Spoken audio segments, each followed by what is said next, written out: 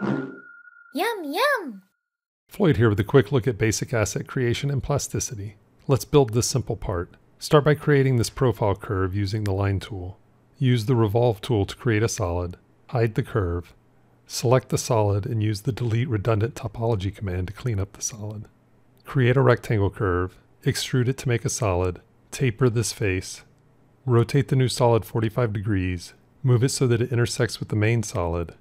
Then radial array it to create duplicates. Select the main solid followed by the other solids and perform a Boolean difference operation. Create a hole in the center of the solid, add fillets to all edges, and you're good to go. Oh, look at the time.